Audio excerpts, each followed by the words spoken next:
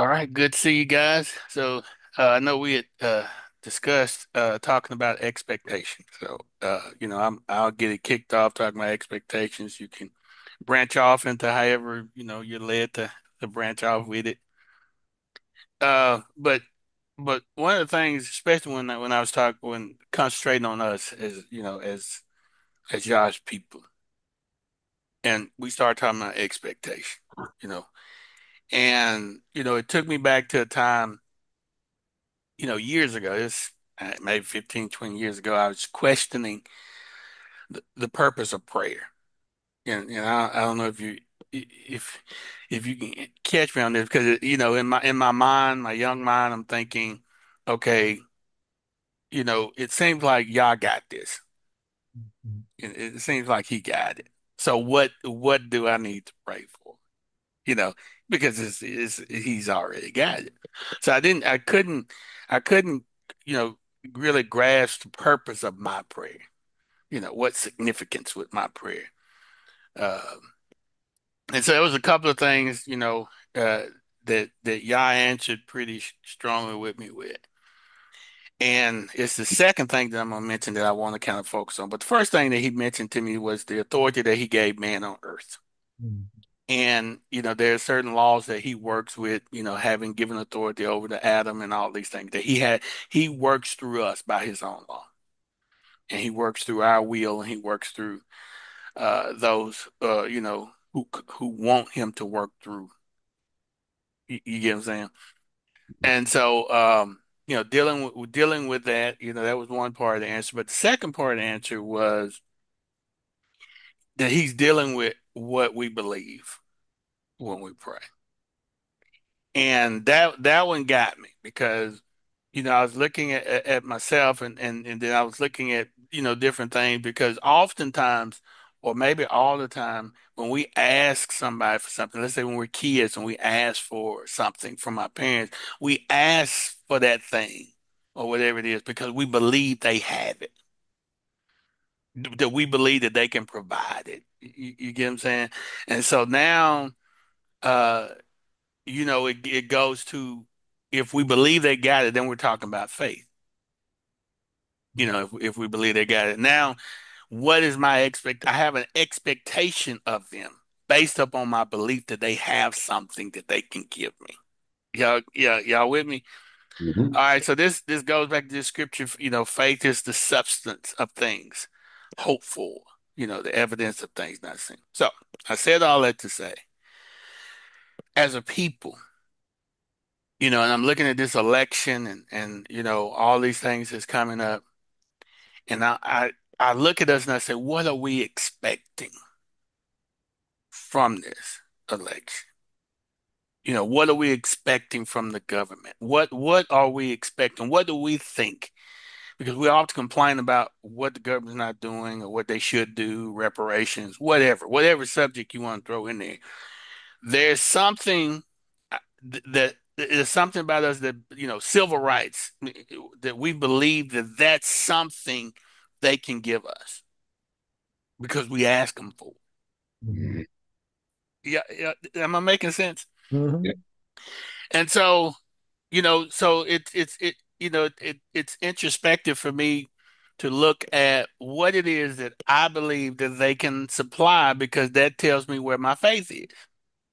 Mhm. Excuse me. All right.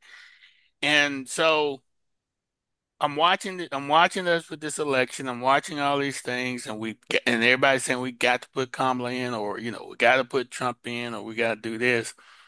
And I'm asking the question. I'm not saying don't vote. That ain't none of my business. I'm just saying what I want us to be. I want us to be real about what do we expect either way to gain from it. If we say we elect her, is she gonna put policies in place to save us? I mean, what is it that we're expecting? Because that's gonna tell us where our faith is. And so I just wanted to see what you guys thought about that, the expectation That faith is that substance of things hoped for. Or the faith is the substance of what we expect. Faith is the foundation of what we're expecting from Yah. But is it the foundation of what we're expecting from something other than Yah? Mm. That And is it, a really interesting question, Ak. That is, I think this can go pretty deep. So I'm gonna kind of take an approach, if y'all don't mind me kicking it off again, Hank. Man, you are the kicker offer, dude. I'm the kicker offer, huh? All right, so let me start off by kind of setting it up with this. There's a movie called The Matrix. And the latest one, the latest version of it, there's a moment where we see Neo taking the blue pill that everybody else is taking that keeps them conformed to whatever the programming is. Um, well, let's just go back to the very first one when he's given the opportunity to choose. So he's opportunity to choose the blue versus the red pill. Blue pill, you stay in the system, conform to whatever image it is, believing what it puts out, or take the red pill and wake up. Wake up, and if you wake up, you have to brace yourself for what you might see, but you also have to prepare yourself for how to handle it. So I won't go too much into the movie, but I just kind of want to set it up with that basic kind of foundation for my intro tonight. So in the similarity, we are conditioned here in this country and in the world with its systems. We grow up in systems. We grow up in the school system. We grow up with a government system. We grow up with a medical industry. We grow up with all kinds of systems, and they all program us with their narrative. And that narrative starts from the day our eyes are open and we are conscientious and we're paying attention, and we're inundated with it. Worse now than we were when I was a kid, and worse than when my father was a kid. But this inundation of all this narrative and programming from the system that creates a counterfeit dependency. It creates a codependency on these systems. And when you're presented with the red pill to say, hey, you know, you're you're seeking a government, you're seeking an agency, you're seeking a thing of the world for help, for relief, for salvation, because some people call other folks their savior who has a certain status, who has a certain a level of financial achievement in this system. They think that they are the standard and that's who they should be seeking for tell us what to do. So we have been inundated with all of these different um, uh, I guess programming, all of this different programming over years, over generations that do not match with our original ancestral programming. Our ancestral programming was directly connected with the Most High, in that he would speak directly to Abraham, he would speak directly to Isaac, he would speak directly to Jacob, and they received true knowledge and they received the truth. So you get into the mix where our hard-headedness, our stiff-neckedness, our wanting to have things, and we want to be like, we have the I wills operating within ourselves. I want to have this. Whatever you set before the eyes, they become. You see something, you want it. The lust of the eyes. You see something, or your flesh is desiring something, lust of the flesh. And then you see the neighbors, talking about all the things they have, and then your pride kicks up. So you want to boast too. We don't, and so being in the matrix, that's the subliminal programming that it pushes that agenda. It pushes your disconnect from the true vine, and it pushes you to the counterfeit vine of the blue pill. Oh, I'll just ask the government year after year, election after election, for the same things over and over again, and what they respond to us with is that it's kind of a scam. Oh yeah, they give us everything we want to hear that feels good, that sounds good, that makes this flesh feel like, okay, well, since they look like us and they're talking this good game, okay, well, I'm gonna choose that one. Well, I don't care about this the unrighteousness and the sinful stuff and all this other stuff. I'm gonna choose them because it just feels right. But then they get into, well, I gotta choose the lesser of the two evils. Oh, here we go with that argument. There's nothing right with choosing anything evil if you call yourself a follower of the Most High. And so we are dealing with a massive deception of of Judah, of Israel, of Yasharel, a massive deception that just didn't start right now.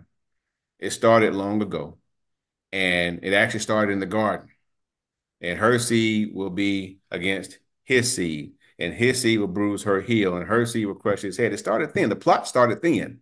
So you got thousands of years of Satan plotting against the children of Yah, and he's controlling the systems of the world because the systems of the world all pull everyone who believes in it away from Yah further and further. And if you're paying attention now, it's getting so bad that you can't turn the TV channel, even if you're just watching a ball game, without there being a commercial with something that's pushing the agenda, pushing the programming, and pushing the hook to get the children hooked in New York, there was this group of people attacking this man being interviewed, minding his business, just having a discussion. They all said in unison what they were, the lifestyle they chose to live, but they said, "We're coming for your children." That was a legion of demons saying that. And if you've been watching, that's what's been happening. Our children have been they're coming after them because if they can get them when they're young, they got it. But if we as parents don't step in and protect them and give them Christ and give them the word and give them the scriptures and give them the truth when they're young and not wait until they're old and cemented up here to where they don't want to hear it. You give it to them when they're sponges and when they can absorb it and when you can steer them in the way they should go, it's easier for them to say, no, I'm not taking the blue pill. I prefer the red pill because the blue pill is going to make me believe things that are going to kill me eventually, destroy my soul. So we have to consider that we're dealing with a multi-millennia year old programming that is not just surface, it's not just physical, it is spiritual. And because it's spiritual, you have to we have to awaken past what's been put before our eyes. We have to get to a point where we recognize, okay, am I going to sit here and continue down the same pattern? It's a pattern. It's a pattern of behavior. It's a pattern of, okay, I'm going to go and I'm going to ask the same thing for these next 4 years. Well, they had other things they had to work on, and we didn't quite get what we wanted, but we got this, this, and this. But the this, and this is what they're telling you to say from the programming in the TV. And nobody looks into it to see actually how it's affecting us. And so it's a ignorant response. It's an ignorant pattern of, well, they're saying, they said, they, and nobody, the majority never looks into the heart of the matter to figure out exactly what's going on and what happened to us and what they really did. They always say, look here, but all the while there's another hand over here that they don't see going on. That's what's really going on. So watch for the fruit. If the fruit doesn't match what they've told you, then why are you still believing them pulling from the same playbook? We're going to fix this. We're going to fix that. We're going to fix this. Well, I don't see anything being fixed. I see things getting worse. I Yeah, see them. so even okay, so even with that, let's say we identify that, and then I'm saying we look internally at each other, our mentality, and we're saying, even let's say we get together and we decide, hey, it's a way to come out of this. It's a solution. Mhm. We can all get together and we can, we most of the money that we spend as a people, it stays just a few hours in our community and leaves out. If we were to come together just as a people, our wealth would be greater than a lot of countries. in the world. Just and we said if we get together and start our own business and do our own things and all this, going back to expectation, is that a legitimate solution to our problem? In my mind, it is a solution that mirrors what the world says you're supposed to pursue in order to have the life that they put in front of you. Our solutions should always start with the Most High because He tells us to seek Him first. Seek first the kingdom of Yah and His righteousness, and all these things shall be added to you. But the thing is, we're confused what all these things are because, again, the system has told us these things are the opposite of what Yah says these things are.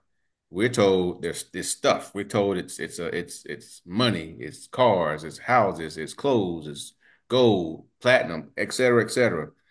So it is a solution, and it may very well work for a time.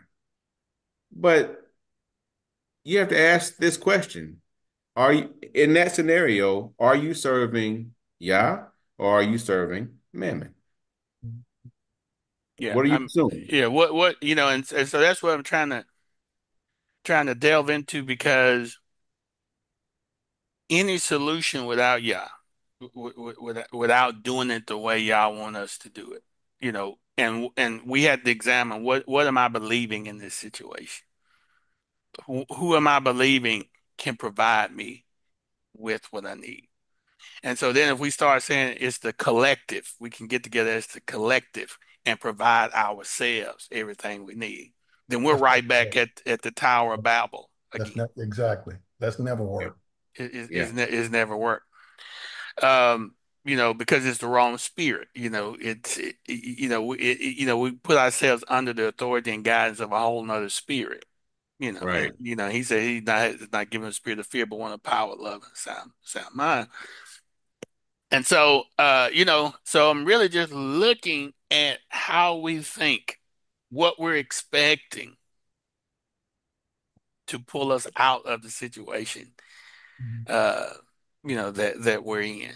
So that's kind of, why I want to look at this, however you guys want to, talk about it. But I was just kind of looking at it, just so many things came to mind. Civil rights, which we're losing. But even if we got it, what would that do for us? As Yah's people and applying it to the promises that he gave us in scripture on what we need to do in order to acquire the other things. Like you were saying, seek ye first the kingdom, and his righteous. So the our thinking is so antithetical to the way Yah want us to think. Yeah. Can you imagine when the system crashes, the bank stop working, the money stops flowing, they pull the okey doke, and there's a whole nother type of currency that when I say they, I'm talking about that 1% that controls everything. They shift to a whole different currency. And you have the remaining of the people that have built this dependency on this worldly thing that's going to pass away, that will not last forever, that loses value, that will not sustain you. Because when it comes down to losing it, would you rather lose it and gain the most high, or would you rather keep it and lose the most high? Mhm. Because it's a mammon, it's a Mammon versus the Holy Spirit. It's a Mammon versus Yah type of situation. It is because everything that the world revolves around is money. We've heard money talks. We've heard, old gangsters and stuff used to say, "Cash is king." That is the driving force of the majority of what goes on of the world in the world is keeping money, making more of it, doing whatever they have to do to get it, and then stepping on everybody and doing whatever they feel they could their money allows them to do to get it. So none of that speaks to righteousness. None of that speaks to doing the fruits of the spirit. None of that speaks to doing what is right by your brother and sister and loving your neighbor as yourself. It speaks to the other entities that are counterfeit and opposed to the Most High. Whereas if you seek the Most High, He'll provide your needs. Now, granted, many of us have work careers because that has been the mechanism by which we have been taught to take care of ourselves and families. But we have to understand that there is a level of humility we got to maintain in this to where we don't get sucked into doing almost any and everything to move up that corporate ladder and make more and more money because you'll lose more and more of your soul when you start allowing mammon to shift and your thinking and shift where your heart is to pursue it by any means necessary. Well, why don't we shift and pursue the Most High by any means necessary? We weren't taught that. We were taught go to school, go to church, get a job, pay your bills. We were taught that those principles from the system. We weren't taught to think critically and question everything, read the scriptures, study the scriptures, do the word study. We weren't taught that. We had to learn to do those things after some time. I'm thankful that y'all woke us up to be able to navigate in these times with an awakened soul and mind. But you got to think about everybody else who refuses to let go of what makes them comfortable. How often was Paul uncomfortable? How often were the apostles uncomfortable? How often was Christ uncomfortable? We're not willing to be uncomfortable. We want, So if we're not willing to be uncomfortable, then what are we saying then? You know, if we're not willing to go there on our own, will y'all not have to create the conditions to get us there? You get what I'm saying? And so, and are we ready for that? Because that's what scripture says is gonna happen. You know, we're not gonna do it on our own. That's for most of us are not. And so, I wanted to bring this thought process up about expectation, what we're expecting, why we're expecting it, why do we have faith in other things other than Yah? What's the ramifications of that? What's the result of that? And what does he have to do? Because if we don't do that, what circumstances does he have to create to push us into that mindset? Yeah. yeah, This is a rich topic, and I've got listening to you distinguished gentlemen talk. I've got so many thoughts now that are all racing to the exit, trying to get out of my mouth, and so hopefully what I'm going to say is going to make some sense. But like you, Kendall, I went through this period where I was like, why do I even pray? I mean, why should I even try? Because at the end of the day, at the beginning of the day, and all points in between, Father, you gonna do what you want to do. You're sovereign. There's nobody more powerful than you. There's nobody that can stop you from doing yes. If yes is what you want to do, there's no one that's going to stop you from doing no. If no is what you want to do. So what is it? What is it that you would have me to pray for? I remember this, and this it's not been too long ago. Too long ago, I went through this period, and and like you, he challenged me in my faith. Now, with that said, I think it goes. I probably need to talk about what faith means to me because I went through this period of time from about 2010, no, 1999, 98, somewhere around there, to about 2010, 2011, where I was in a lot of what we call charismatic churches, word of faith churches, faith churches. And there's a lot of nonsense in there. You've heard it, that name it, claim it. You can have what you ask for. All you gotta do is go lay your hands on it and name it and boss the most high around and tell him what you want, and he will yield to your wishes and then give you exactly what you want. There was a period of my life where I believed that. and participated in that to some degree, but with always an appropriate amount of skepticism. Particularly, my skepticism usually rose when I started reading my Bible for myself and stopped just listening to the people preach the message. I began to become more skeptical. And then life happened. Life happened. You know, I was doing well in life, had everything, that a family could desire. We weren't in need of anything, nice house, nice cars, it had status and all that stuff, and life happened. And then I started asking the Most High some different questions. And what he helped me to realize was that my faith it was founded in the lust of my flesh, the lust of my eyes, and the pride of life. My faith was founded in things that I wanted, things that I saw other people having, and things that I claim for myself. And it's true that he has he can do whatever he wants to do, but it's also true that he is good. It is also true that he has chosen us.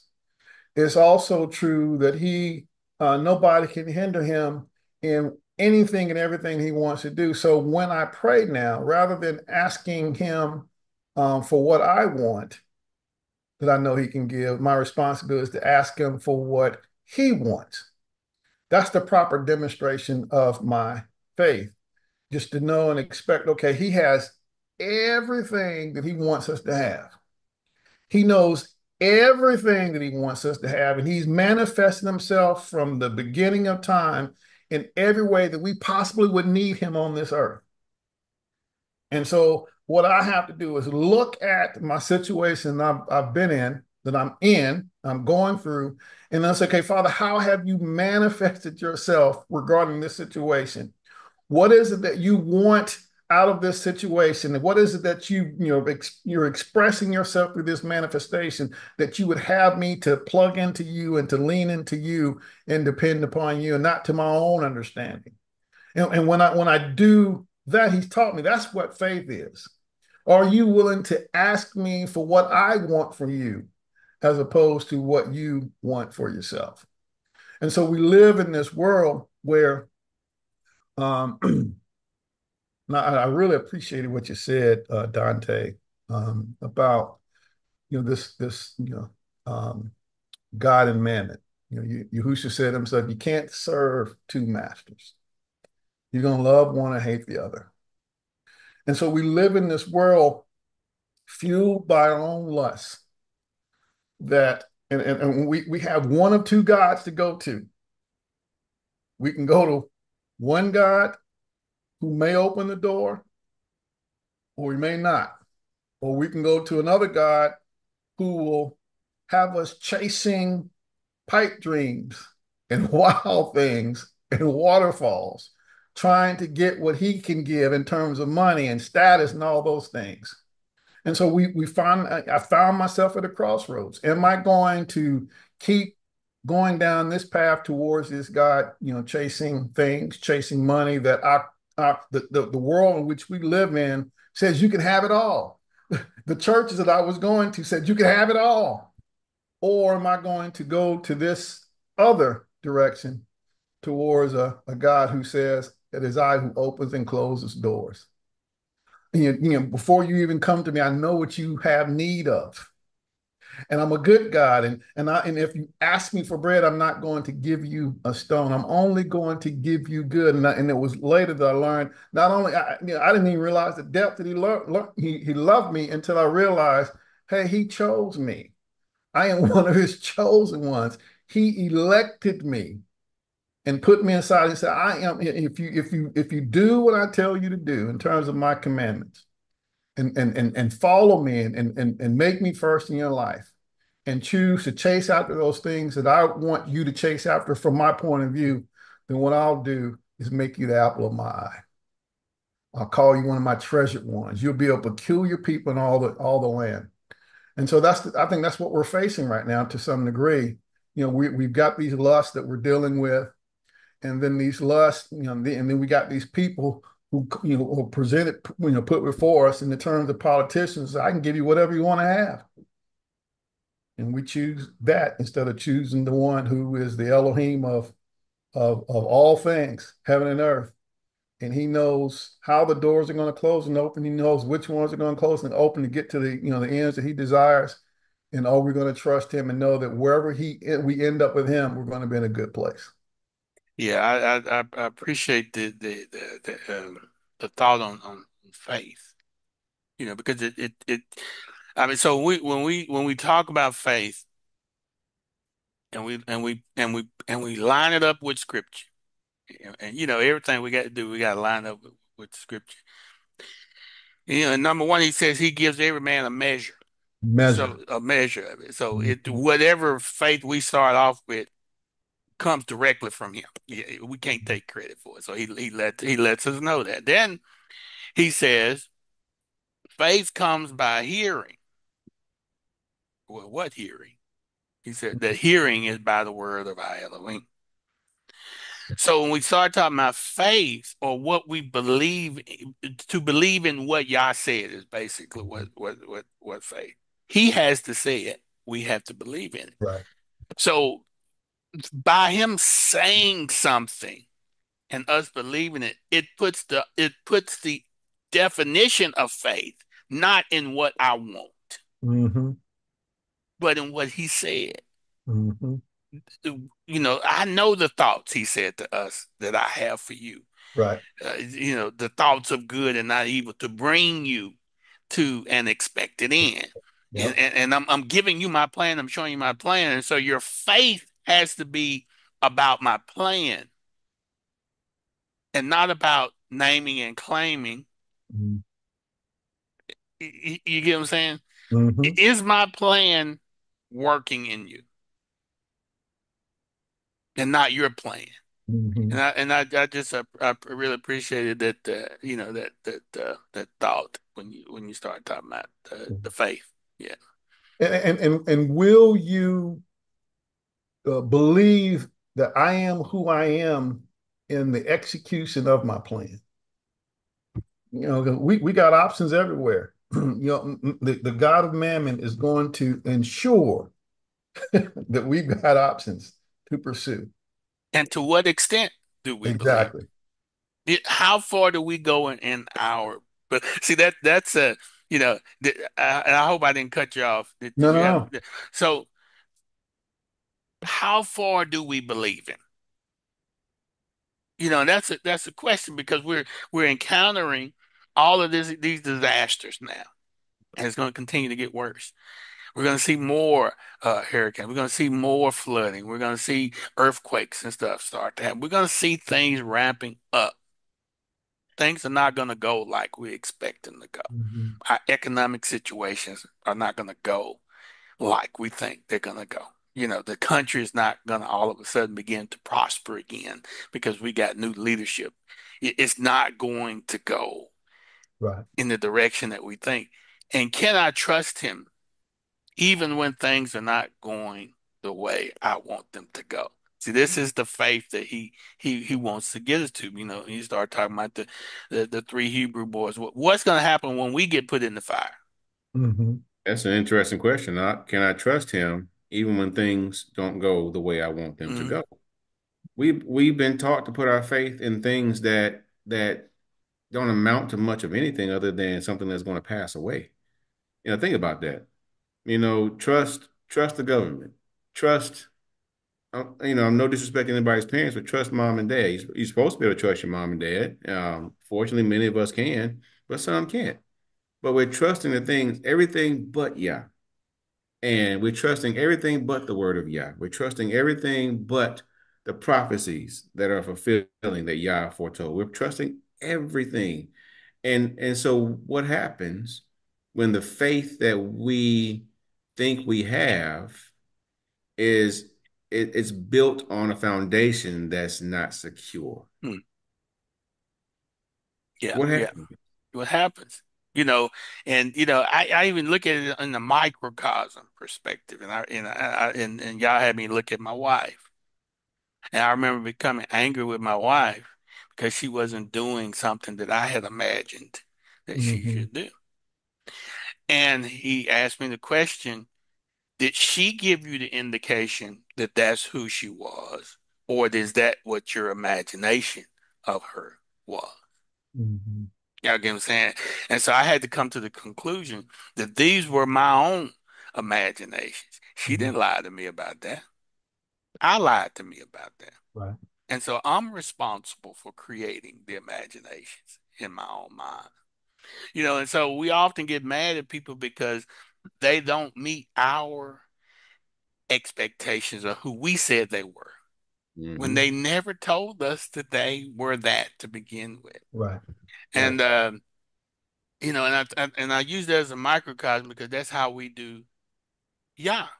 Yep, exactly. I was just thinking it out. Yeah, so we put all of these expectations on him that he didn't promise. The Hmm. path that he didn't promise that we would go. The course of action that he didn't say he would take. Mhm. And then when it don't go like we think it ought to go, we're mad at him Yeah. for our own imagination. I remember speaking with this woman many years ago. She and I went to church together, and we also worked. We were also in the same organization. I was in the military at the time, and she. I remember I hadn't seen her in church for several weeks, so I stopped by her office and was talking to her, and she was telling me about how disappointed and disenfranchised she had become with God and the church. She was listening to all these name it, claim it messages, and she was naming and claiming everything that she could name and claim, following the prescription that had been given to her. And she had, I don't know, she had told me how much money she had given, and it was quite a bit. And she was struggling now, and she was wondering why things hadn't worked according to the prescription. And it was because of what you just said. We're asking things from a point not of what he has said, but what we have told ourselves or what has been told to us. I'm guilty of it. I've done it. I've done it. And I've gone back and thought I was supposed to have X. And not only did I not get X, I didn't get Y or Z. I didn't get anything. And I'm, pointing my fingers at him, wanting to know why did you not do what you said you was going to do? And he comes back and say, when did I tell you I was going to do that? That's the point, Hank. Is did Yah tell us that that's what he would do for us? And similar to both of you and probably others, I am guilty of seeking everything but Yah. I've made the mistakes of listening to the person on the mic, name it, claim it. I'm guilty of robbing Peter to pay Paul to have to look a certain way amongst this group of people over here in this religious denomination. Hmm. I'm guilty of making those mistakes, but I also had to suffer the consequences too. Because what I realized is my faith. I knew the scripture about faith. I thought I understood what faith was and is, but I put my faith in all the wrong places. And so, just like Kendall was saying a minute ago, in my imagination, my faith was big faith. In my imagination, I asked the Most High for anything I want. But that's the problem. It was what I wanted. It's what my flesh wanted. It's what my eyes wanted. What I thought I wanted. Didn't have the understanding of it has to be what the Most High wants for me. Mm-hmm. I have to be okay and be fine and at peace with your will be done in earth as in the heavens. Bless me today with my daily bread, Right. with your provisions. I have to be fine with that because that's how Yahusha taught us to pray. Mm-hmm. We have to seek the Most High for what He wants for us. And there's so many applications to that too. Hmm. I've I've gotten upset with him because I didn't get the material thing or the status that I thought he told me. But there have been times where when I started reading my scriptures and I started asking tough questions of the people who were saying things from the pulpit, asking, "Hey, reconcile, help me understand. How do you reconcile what you said at this point in the sermon with this scripture right here?" And and there was something inside of me that thought, okay, if I went and told the truth, it would cause some type of conviction, and people would just start repenting. Man, I got kicked out of so many places. Not when you're dealing with pride. I've got Nope. kicked out of so many places, and had some pretty tough stuff said to me because I was simply asking a question: how is this jive with Scripture? Because I don't see it. Yeah, I mean it's real. I mean, it, I can remember having discussions like I'm just giving you an example. You've often heard, everybody's heard this, that and they said that God would not put on you anything Mhm. that you Yep. can't bear. Yep. Oftentimes when you're going through what you're going through. Mhm. Right. And finally, you get to the point you say, well, that ain't in scripture. All right, now, I'm pretty sure there's somebody listening at this moment to say, well, I know that's in scripture. Lord said That's right. he ain't gonna put you put nothing on you that you can't bear. But that's not what he said. They got the finger on the button right now, getting ready to click this thing off. Yeah, they're gonna click it off. What he said was that there has no temptation taken you, but such as is common to man, but I, Elohim, God is faithful, who would not suffer you to be tempted above that ye are able, but will with the temptation also make a way to escape that ye may be able to bear it.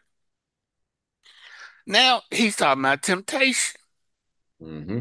but life itself is more than we can bear. Yes. That's a different conversation. Totally different. It is And completely so different. that's why he says stuff to us like, you know, if you're strong, you're gonna become weak because I can't work with you because you're too strong in yourself. But if you become weak, then I'll make you strong. In other words, you and I have to admit that we're weak, Mhm. that we don't have the strength in and of ourselves. We can't bear this on our own and trust him that he will bear us up and make us strong. And Mhm. so I'm just saying these concepts that we have that are scriptural sayings, supposed scriptural sayings that we have that are not there. Mhm. Yeah. And we This, create this our whole notion, belief this system. notion of being weak, that's really where the journey of faith starts. Hmm. Yeah. You We know, create our own system, like you just said. We create our own. We create our own matrix inside of the matrix. If that makes sense, it's our imaginations. It's so important that we learn how to cast them down and bring them into subjection to the Most High. Is That's really important because, like you, Hank.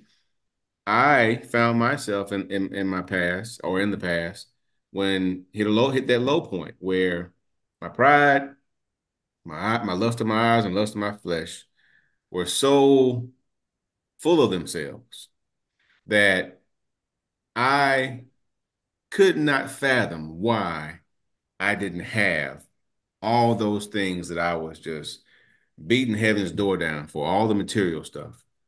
And so the Most High humbled me. He humbled me by allowing me to boom. mhm.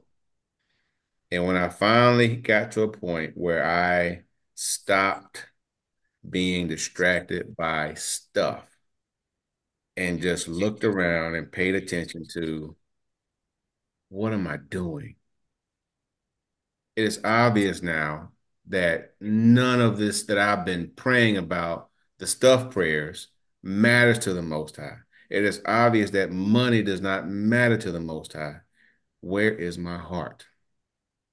Who have I given my heart to? What have I given my heart and my mind and my soul to? What am I pursuing? And so it took a humbling of losing everything after, trying every prescription that was given through every microphone, trying every prescription but the only one that matters. Hmm. And Hmm. so in trying all the prescriptions, just like trying all these other Mm. pharmaceutical side effects. the Side side, effects. the side effect I got was humbling. Yeah, yeah. Man, I got so many Ishmaels.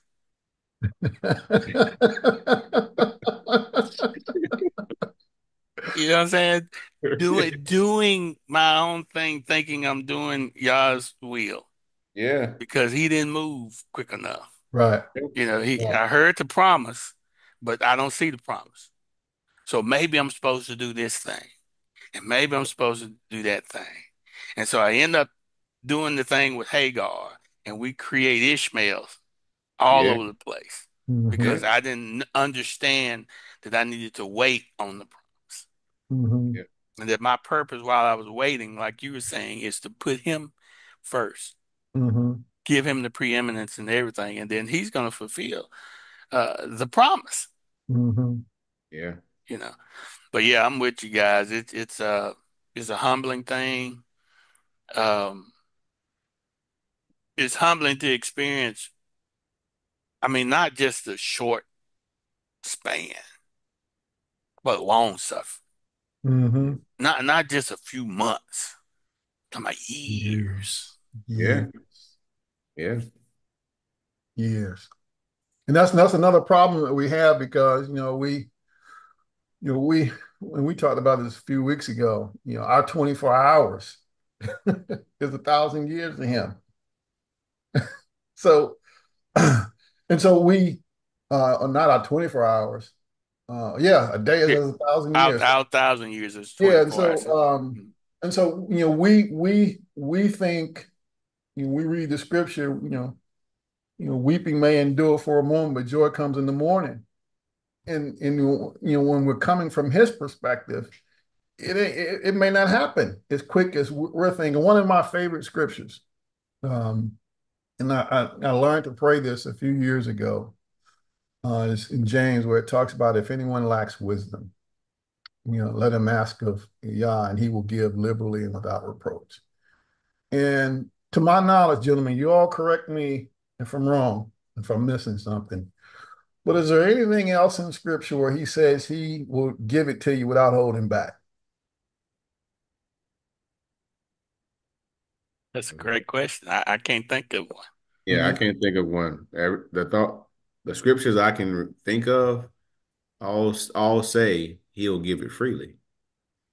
Even when Solomon asked for wisdom, Yah was so impressed, I guess, for lack of better words, with Solomon, that not only did he make him so extremely wise, he made him extremely wealthy. Mhm. Mhm. Yeah, he puts it in a different way in the Gospels where he says, but when he starts talking about who wouldn't if their son asked for bread, would he give him? He names all these other opposite things, give him the serpent or all these type things, and he says, so he was saying then I would liberally give you the Holy Spirit. He in one part of the text he said he specifically he's talking about the Spirit. Well, wisdom is part of that Spirit. Mhm.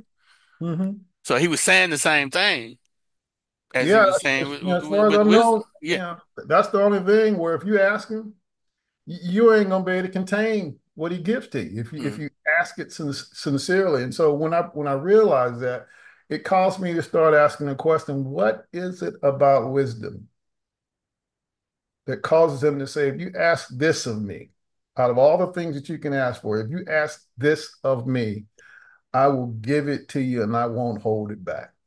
You know, Pressed down, shaken together, and runneth over. He'll give it to you. Not money, not cars, not houses, but wisdom.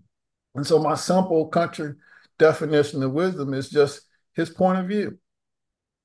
If you ask me for my point of view and you seek me for my point of view, If you pursue me from my point of view, I will give it to you liberally and will not hold back. And I think that's the challenge, that we're facing in life is that we don't have his point of view.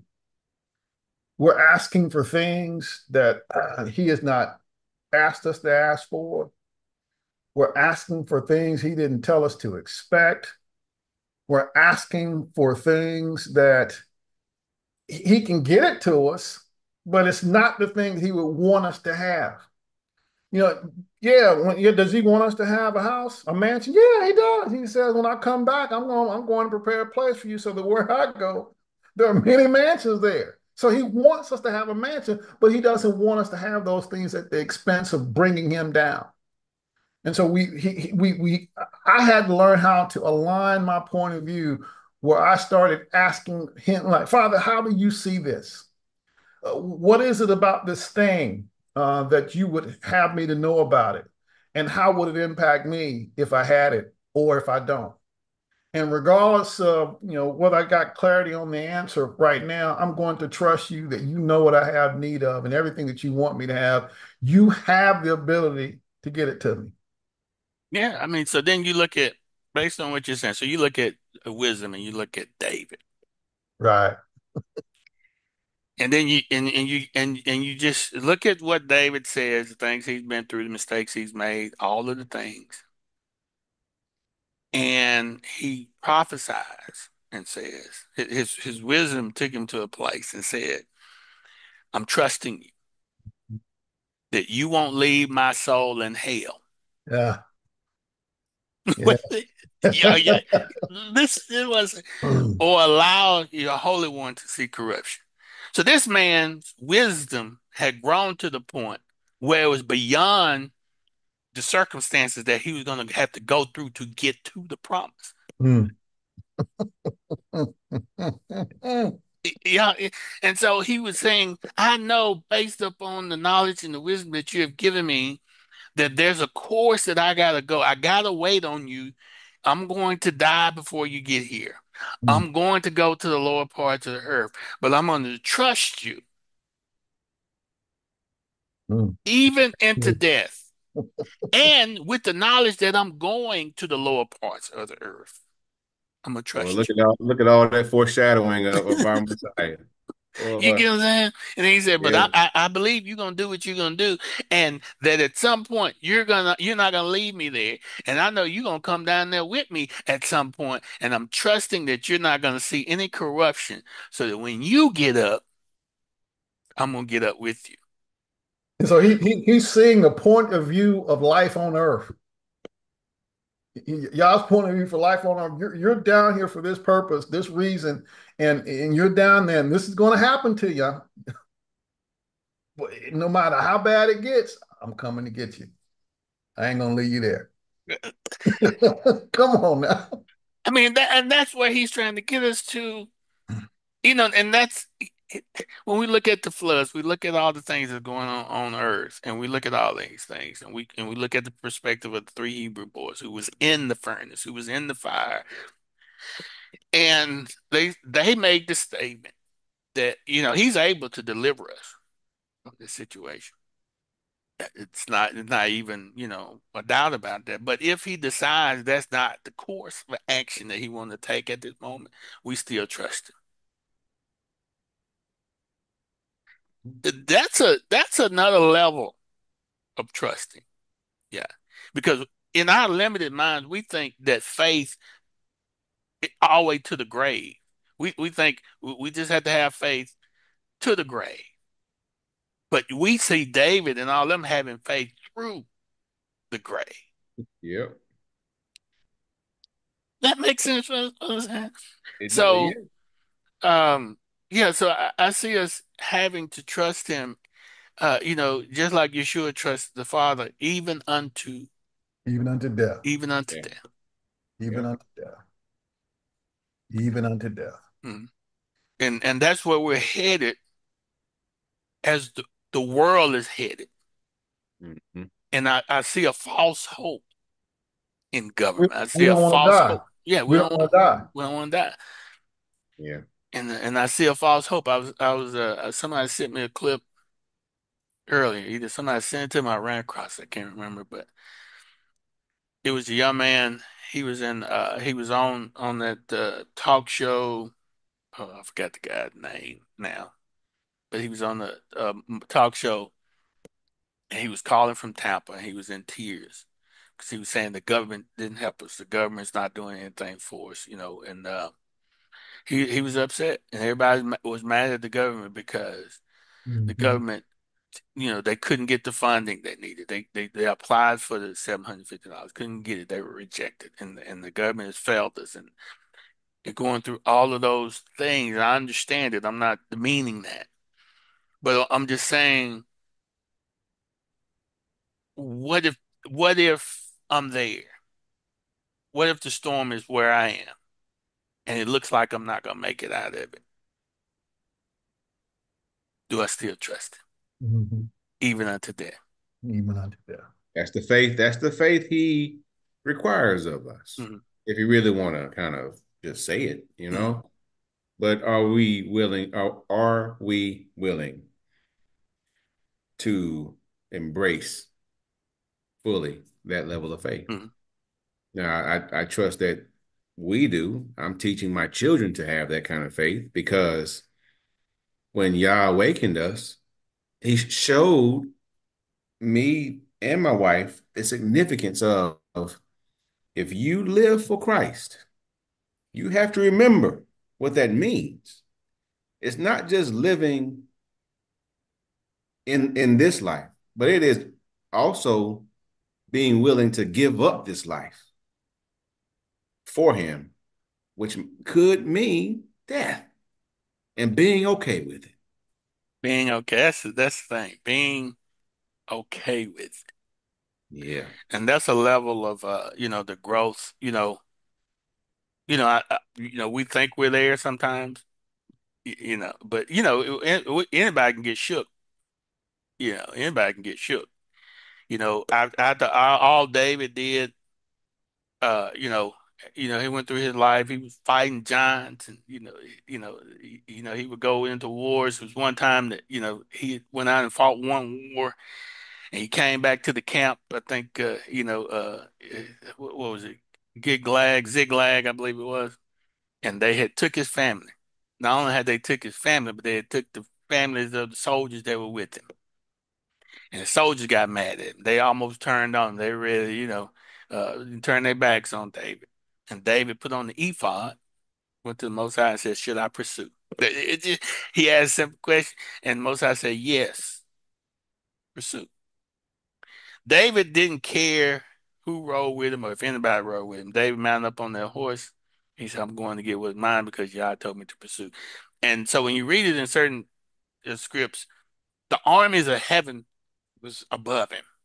Yeah, while he was riding, he was by himself, but he wasn't by himself, and so he was determined to do, what he was supposed to do. And the scriptures said that he was riding so hard that many of the men that were riding with him fell off. They tried to follow him, but they fell off because he was riding so hard. And he went back. He took everything, that belonged to him. That's how much faith that he had in Yah. But then fast forward several years, he's sitting on his throne. He has subdued a lot of the kingdom. He's there, you know, uh, and it said that Satan himself rose up against Mhm. David, and it shook him. And he told his man to go out there and count how many people we got. He had never done that before because, going back to the previous example, he was willing to ride by himself, hearing what Yah said. Now he's at a point where he was a bit more comfortable, and Satan himself rose up and it shook him, Mhm. and he started counting, and it ended up bringing, Yah gave him three choices on what do you want to happen here, Mhm. but I'm just saying we can all get shook, you know. And so, The question is not to cut you off, but but are we willing to admit that? right. Because super being super Christian, full of faith, we can't admit stuff like that. I'm thinking about the man who had a son in Scripture. Son was getting sick, beat down by the devil or whatever, and he Yahushua comes passing by and he says, "If you can, I know that you can heal him." Yahushua turns back and says, "Well, if you can believe, all things are possible." And the man says, "I believe, but help me in my unbelief."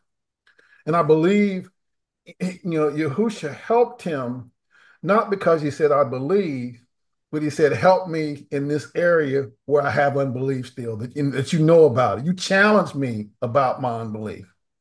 And so help me in that." And I believe he responded. And so we've got to be willing and humble enough, to say, okay, I've got some areas of doubt in me. I've got some areas where I'm absolutely convinced that that the Most High has got my back, but there are some areas where and for me, those areas, they're areas of my pride. They're areas of my flesh that that feel good to me, and I enjoy them, and I don't want to give them up. And so I choose now. I mean, by not giving them up, I'm choosing to believe or not believe that His grace is sufficient for me. And so I've got to be willing to release those to Him and say, "Father, in this area, I believe you. I do believe that you're all powerful. I do believe that you love me.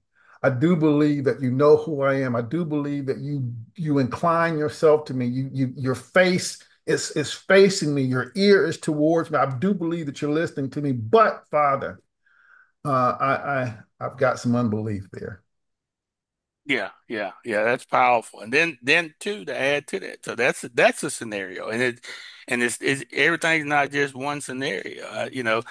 You can believe Yah on a grand scale, but you can also see what Yah is allowing to happen.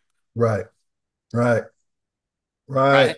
All right. So, and what do I mean by it? So, when we look at Elijah, Elijah is fighting the prophets of Baal. He got great faith in what Yah's going to do. I mean, he puts water down in the trough and everything. Challenges. I think it was 300 prophets of Baal, or 800. I can't remember, but it was a lot of them.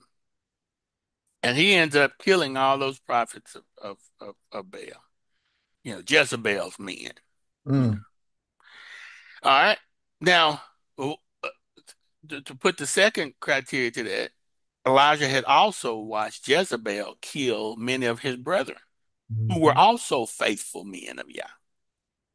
So he's watching Yah work powerfully in him to destroy the prophets of Baal. But at the same time, he's watching other powerful men of Yah being destroyed. Right. It's kind of like when the disciples, I think they saw James get killed. Hmm. That was shocking to the church. Hmm. So you don't know what Yah is going to allow. And so after he had destroyed the prophets of Baal, Jezebel stood up, the one who had permission to destroy some of the other prophets. She said, "By tomorrow, by this time, you're gonna be dead." Yep. Dude was shook. He was shook and he took off running. Oh, Yeah. because super Christianity says you can't be sick, you can't be lacking for anything. You always got to have a wad full of money in your pocket. Super Christianity, and that ain't what. Oh, that's not what he experienced. Yeah, it's not, And so, Yeshua challenges us with those thoughts when he starts. When one of the people came up to him, we get boastful sometimes. Like, I want to follow you wherever you go. I want to do. That sounds good. Hmm. It's hyper spiritual. Wherever you go, Lord, that's where I'm going. And so, he said, the foxes have holes. Hmm. You're like, wait, hey, I just told you I'm gonna follow you wherever you go. And you talking about foxes is having holes and and other animals having places to live in. He said, but the Son of Man has no place to lay his head. And so what he's saying is, listen, if you follow me, there's going to be some circumstances that you're going to be worse off than Mm-hmm. even the animals' comforts that I have created for them. Mm-hmm. And to get you started on your journey, go sell everything that you have and give it to the poor. There it is. Here comes the break. Yeah. Right. Hold up. Hold up. Hold up, wait a minute. But Uh, so Kendall, oh, let's take this back to the top. Um, voting.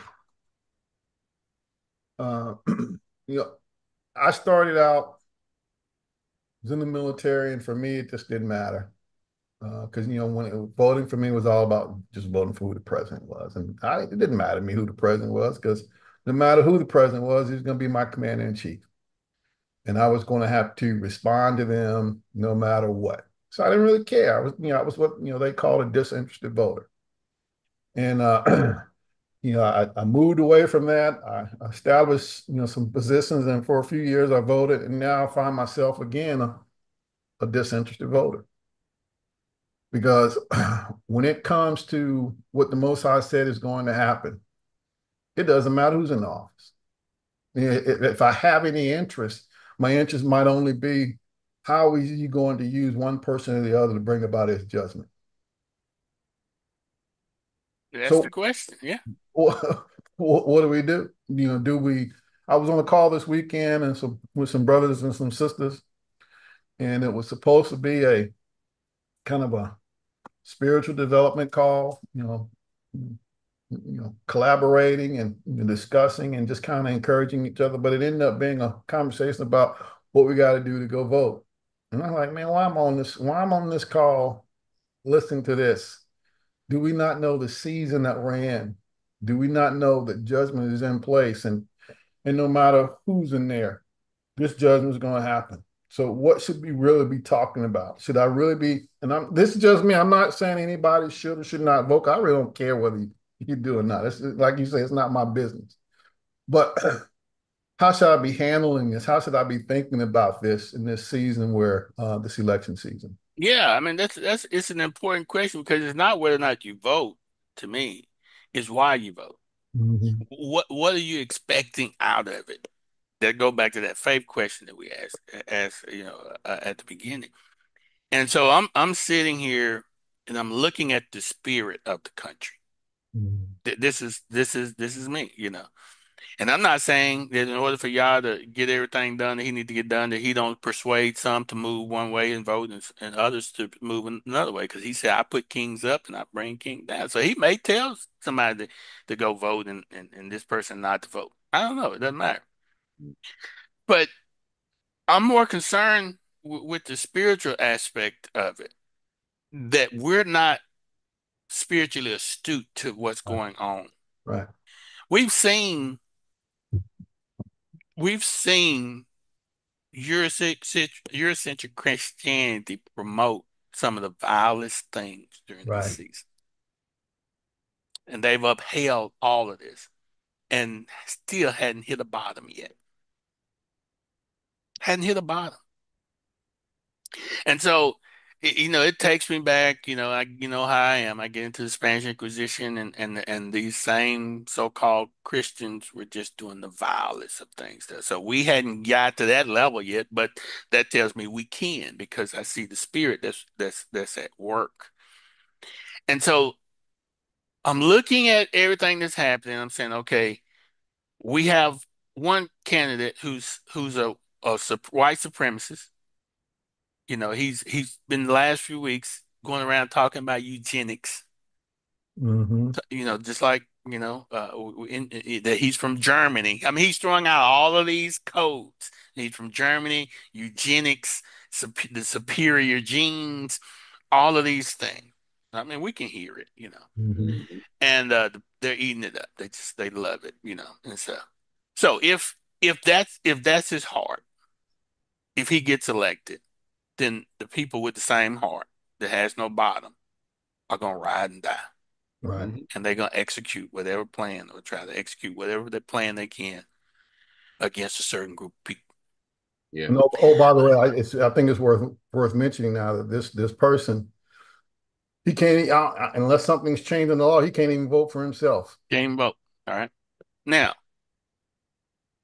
on the flip side of that, we have someone, if they get in the office, that the people are going to be so upset about it that they're willing to still execute the same plan that they would have executed if their guy got in. Mhm. So there's no circumstance by which they're not going to try to execute this plan against us. It's just not. There's no scenario for us other than a grand intervention by y'all to say, well, this ain't the time, this ain't the place, I'm gonna do something crazy to divert your plan, which he could do that. I don't know how he's gonna do it. But I'm just saying, from if we're depending upon if our faith is in who we vote on, Mm. my point is that our outcome is the same. Same. Yeah. Yeah. Yeah. And we have to go into the booth with that mindset Mm.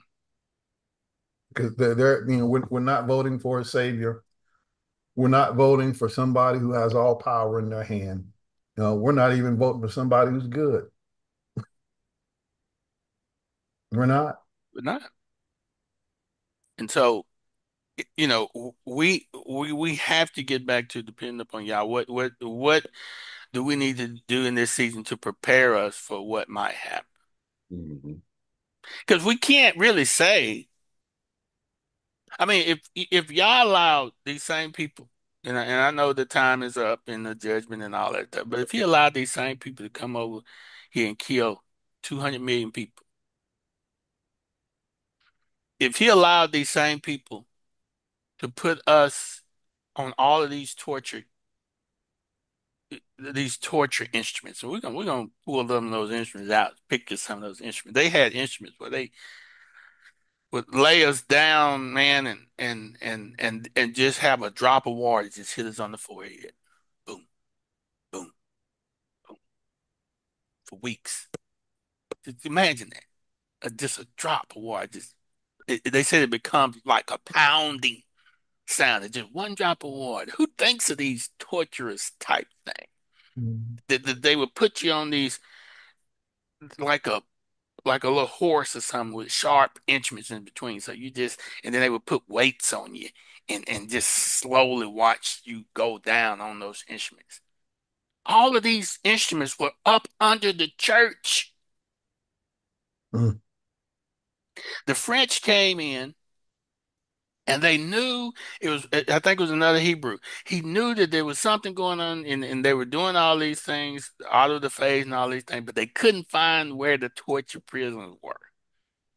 And so I think the general came in, they were trying to figure out where all these torture was going on and the church folk just stand there like, it ain't nothing, it ain't nothing. Yeah, why y'all in here doing this? And before he left, the general told him to go get a bunch of water. And he said, I want you to just throw it on the floor of the church.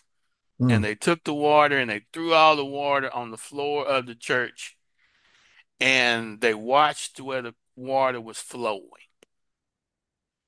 And the water flowed, and they noticed that there was an opening in the floor, the church floor. And the water went down in there, and they said, that's the spot.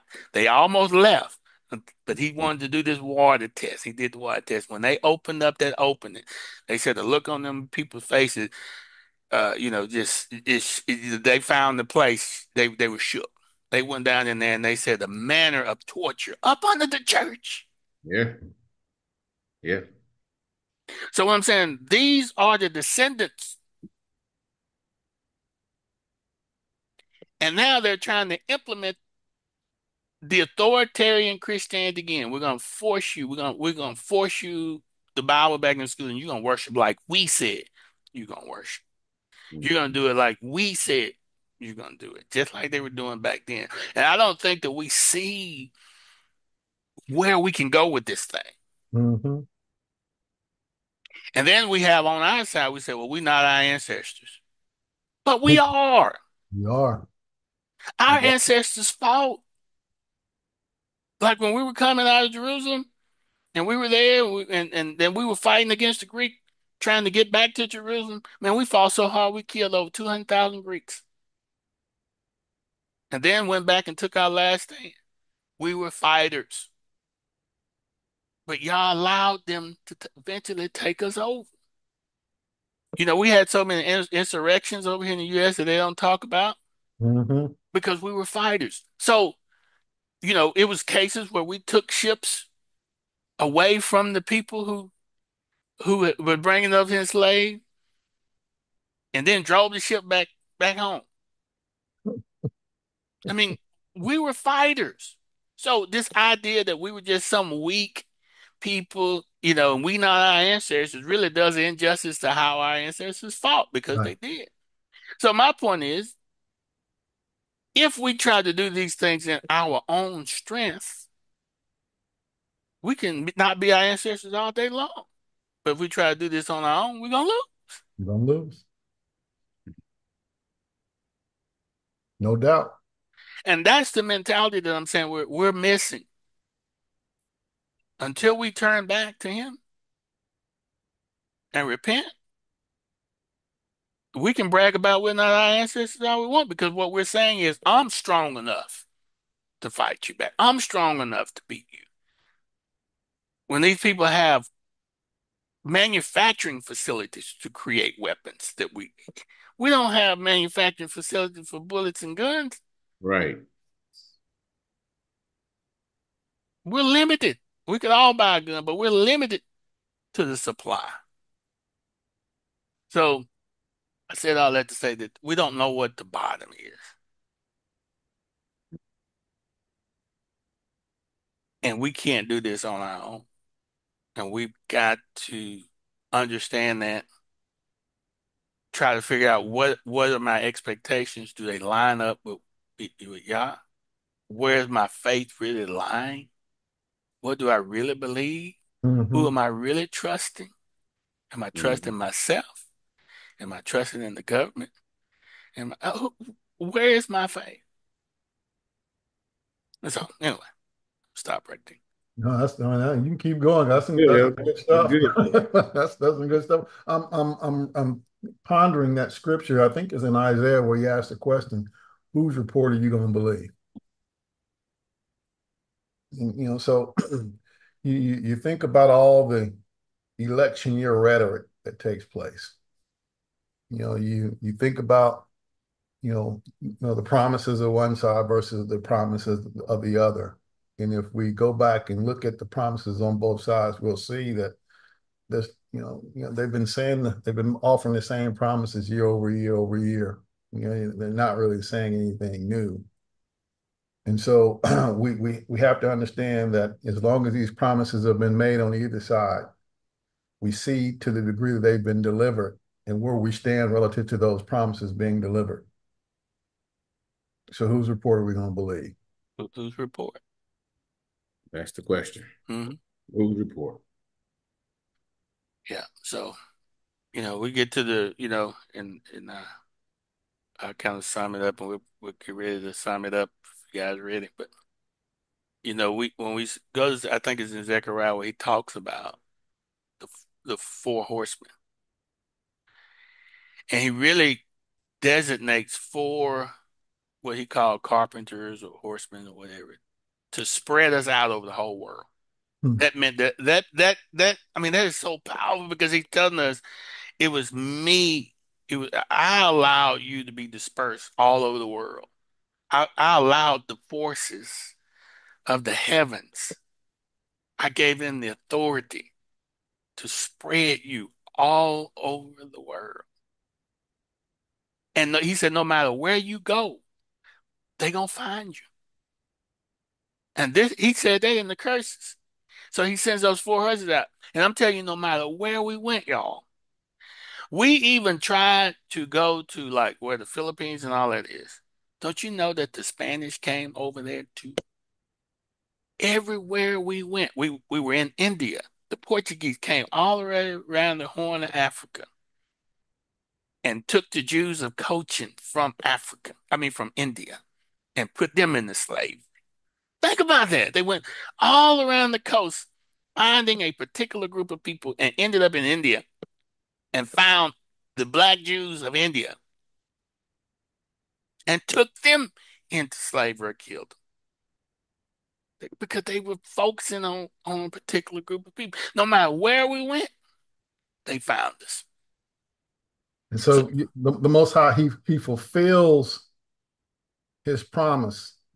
This is what I'm going to do to you for you not listening. when you're not listening, but then I'm he, gonna do this. I'm mhm, gonna do this. And the challenge becomes, okay, as I do this, are you going to have the faith of David and say, no matter where you send me to in this earth, in the lower parts of the earth, are you going to believe that I'm not going to lead you there? mhm, So some of you, I'm going to take you out, and it's going to be via death. Some of you, I'm going to take you out, and it's going to be painful coming out, but I'm going to bring you out. Some of you, I'm going to bring you out as a part of my judgment because I'm going to go back and I'm going to deal with these nations who have done these things to you, and you're going to mhm. come out as a result. But no matter where I am, as I spank you, I'm going to one day embrace you. I'm going to love you. And I need you to remember, listen to what I'm saying and remember what I'm saying and know without a shadow of a doubt, I am not going to forget you. I'm not gonna forget Amen to that. Something I say to my wife from time to time, and she now kind of echoes it. But it dawned on me some years ago that the Most High knows exactly what it will take to get each and every one of Every one of his you. people back to him. you. He knows. And If that's it if it means death or the verge of death, if it means shaking you, if it means humbling you, if it means taking everything away from you, he knows what it will take to get every last one of us back to him. And he will allow it. And he will allow it knowing that ain't nothing. There's nothing that's going to separate us from his love. mhm. I No can remember. height, no depth, no nothing. He's gonna find us, he's gonna get us. So he'll do it without even hesitating. Hmm.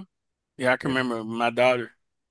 She's a little girl, 2 years old, something like that, and she was over playing close to an electrical socket, and I slapped her hand, and I know it stung.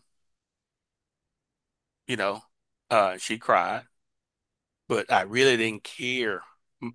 The majority of me didn't care that she Mhm. cried. I felt a little bad that she had to cry, but the majority of me didn't because I understood that what I was saving her from was more important than the temporary sting that she had on her hand. That's how the Most High looks at us. Now, Mhm. Yes. now this is atrocious to us, some of the things we're going through. But the eternity and the promises that He has for us is just He's just slapping us on our hands. That's all it is. That's all it is. And Paul puts it like that. He said, for the troubles of this present time are not even worthy to be compared to the glory that shall be revealed. And so he's saying, as atrocious as it is, it's but a slap on the hand. Nothing. Yeah. It's nothing compared to the promise that Yah has. And he knows what he has. And so he's slapping me on the hand to keep me from putting my hand in the electrical socket. I'm crying and I'm talking about how awful it is. And he's saying, okay, but wait till you see the end result of it. Wait till you see what I was saving you from. Wait till you see what I was protecting you from. Then you appreciate it. And then when I say this, we'll get ready to get out of here.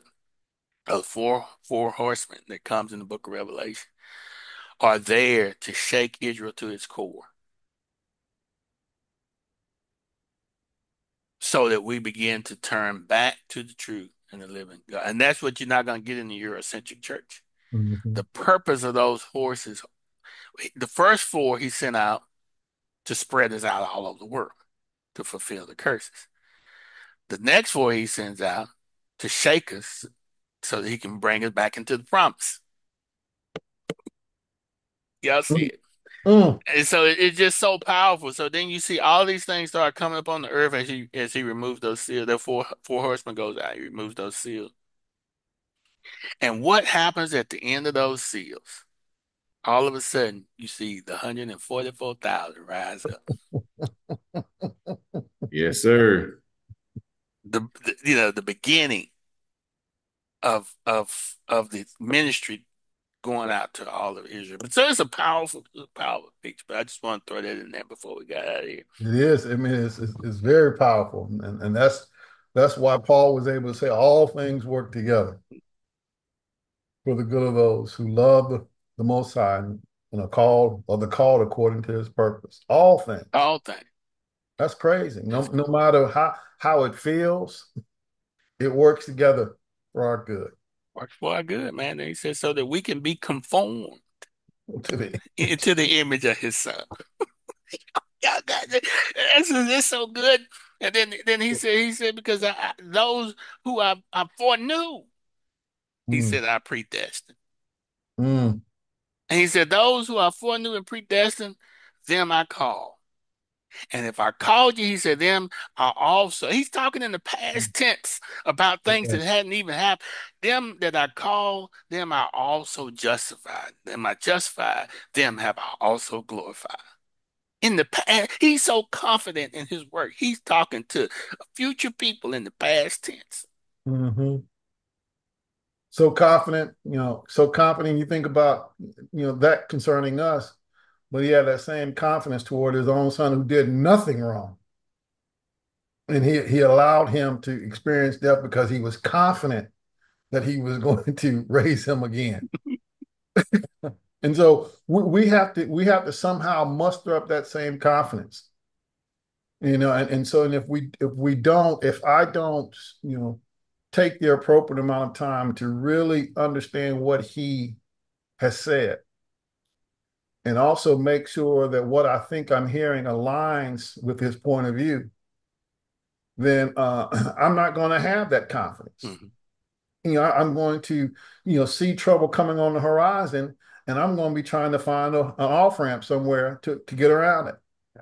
And there's no way if we want to truly be conformed, if I want to truly be conformed to the image of his dear son, I can't be taking off ramps. Can't be taking off ramps because what I'm saying is my way, Mhm. my way is better than yours. Then yours. My thoughts are higher than his. Right, Yeah. right. Mhm. Now sounds a little bit like the five I wills. Yeah, Hey, yes, yes, sir. Yes, exactly. sir. All You know, praises to the Most High. um, I almost feel like we got to do something, fellas, because D-Mac gonna be mad at us. Now, We don't you read nothing. we ain't read nothing. Don't you read We ain't nothing. cracked the whole book. D-Mac, forgive us, man. No, We know no, not you what we said you got do. the antiquities of Josephus. Those things are like 5 weeks long.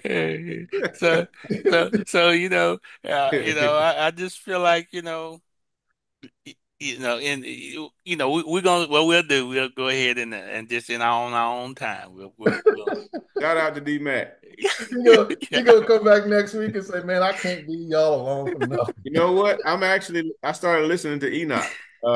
What's today? Today's Wednesday. Mhm. Started listening to Enoch a couple days ago. So shout out to D Mac.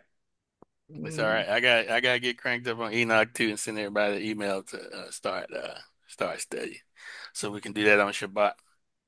Yes, sir. All righty then, man. It was good conversation. Um, Absolutely. so we're gonna go ahead and get out here. Continue to pray for all of the elective Yah that's in Florida, Absolutely. and we've got special prayer requests from the class. So let's make sure we lift up everybody in there that we discussed. But yeah, this is and also when we pray that we begin to understand why this Right, happened. right. Yes, Yeah, sir.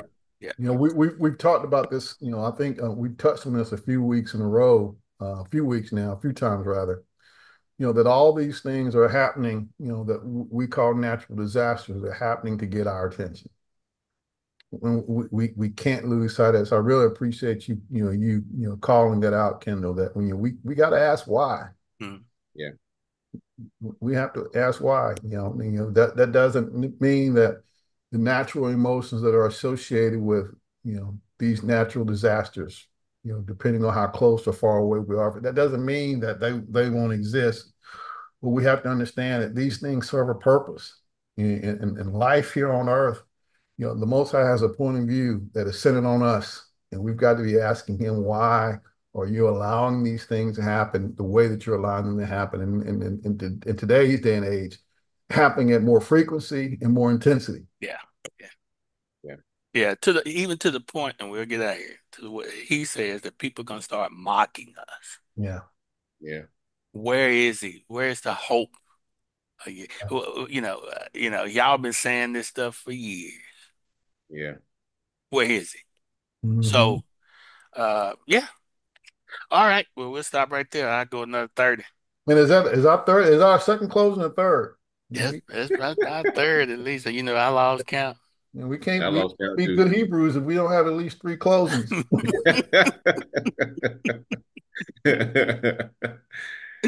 All right, fellas. Well, we're gonna go All ahead and get right. out of here All before we right. have another one. All Yes, right. So, sir. All right. All Shalom. right. Shalom.